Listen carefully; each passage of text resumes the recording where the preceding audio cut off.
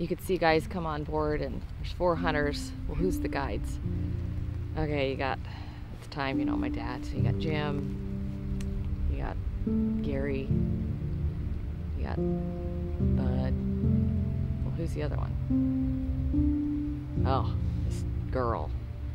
Well, we had kind of a policy that we would rotate hunters, so every day somebody takes somebody new, so you could kind of see it wash over their face. Okay, well, I guess I can handle it for a day. I can get the short stick, go with the girl.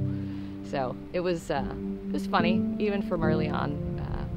Folks would get back from the hunt, and they're like, oh, so well, I wouldn't mind if we went again tomorrow. So it's kind of funny in that respect. I don't know, I don't,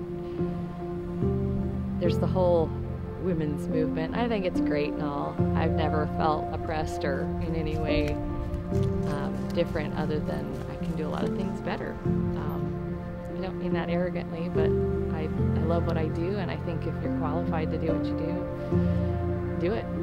So